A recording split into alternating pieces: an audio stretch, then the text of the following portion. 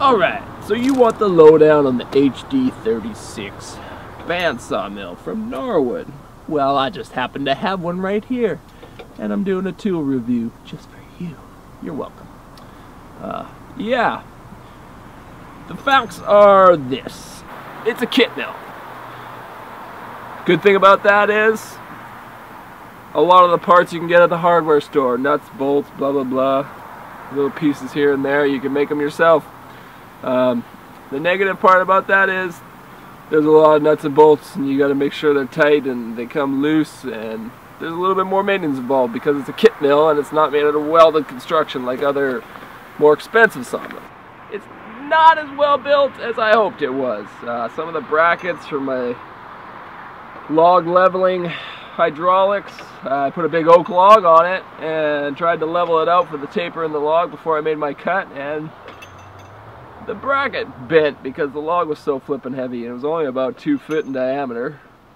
Given that it's oak, that is very heavy, but hey, the mill said that they said this thing can hold a 36-inch diameter log, which no, nobody's gonna get a log that big up on a mill like this, not unless it's a dry cedar. The engine itself is pretty good from what I know. It's a Briggs & Stratton motor. It's 23 horsepower. I got the bigger one because that's what you do. You always get the biggest and the best. But the muffler they put on it, it backfires. And I know it's not unique to my machine because I've been watching other YouTubers using their mills, and theirs are backfiring too because I can hear it in the video. So Norwood might want to fix that issue. Selling mills that backfire all the time. Other than that, it's a pretty good mill. Cuts the wood well. The motor works great. I like the throttle and the blade lubrication control all on that side handle there that you push along. Negative would be that they didn't use zinc plated bolts on everything. In some spots they got just regular steel bolts, and you know, these things are working outdoors, guys. So they rust pretty quick. My bolts are already rusting, a lot of them. The bolts that they use for the blade guides, right where the water lubrication comes out on the blade, it holds the ceramic blade guides. Those bolts aren't even zinc plated or stainless, like they're steel and they're rusting, right? So eventually I'm going to have to replace those before they rust right out completely and I can't even get them out. That's a negative. Switching the blades, everything about this mill is very easy to operate, so that's a good thing. Because I'm a beginner and I don't have any background milling wood other than the fact that I'm just a woodworker and I like woodworking. So in that sense, I'm learning a whole new skill set. And trust me, it takes time. Another thing is that I got the manual log loader. That takes a long time to load a log on. And it kind of freaks me out because when you're loading a big log, you think the cable's going to snap and come back and hit you in the face, which probably won't happen, but still, it's always in your head. The blades dull pretty quick. I'm going to be buying some of their higher end blades, the cobaltized blades that are made out of high-speed steel, hoping that they'll give me a lot more blade life, because it takes about 45 minutes to sharpen and do a tooth setting on a blade, so that's a lot of precious time spent just keeping your blades cutting straight and sharp. So that I wasn't anticipating. I thought the blades would last a bit longer, but they don't last that long, only maybe 1 or 2 logs max.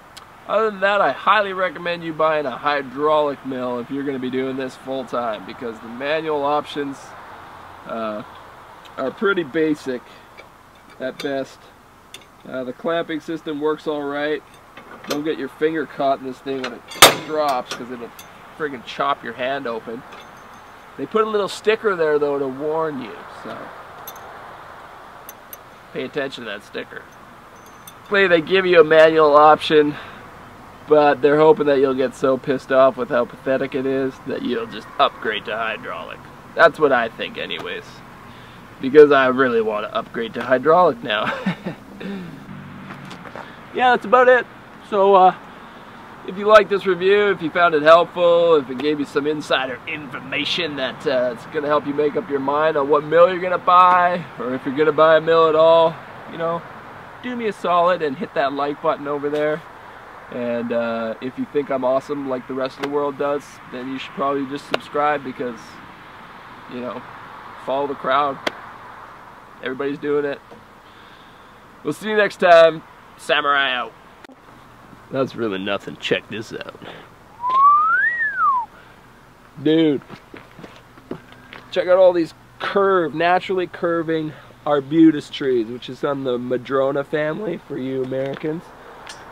I'm going to be sawing these into live edge beams that I'm going to use to make like knee braces and interlocking roof beams, all hand cut joinery to build my shop. That's coming up down the road, probably about a year away, so make sure you subscribe so that you don't miss out on that awesome woodworking action. This is about as real as it gets, man. Like Japanese samurai meets English Tudor meets North American awesome meets Canadian amazingness. You know, so dig it, because it's happening and you don't want to miss it. Ah! Because it'll be like that fast, man. It'll be like... Didn't even see that coming.